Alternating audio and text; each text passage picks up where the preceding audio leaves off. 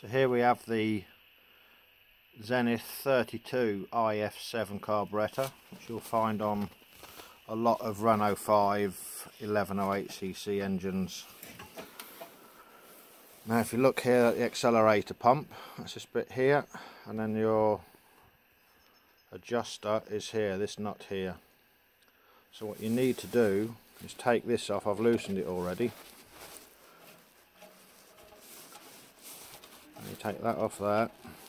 It's a 12. It's a 13mm nut. I think 12mm. That one.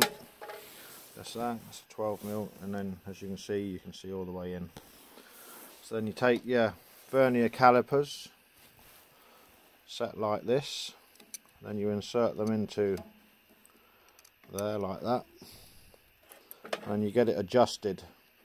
Now that needs to be 22.8mm, and then you just tighten or loosen this nut here with a 7mm spanner.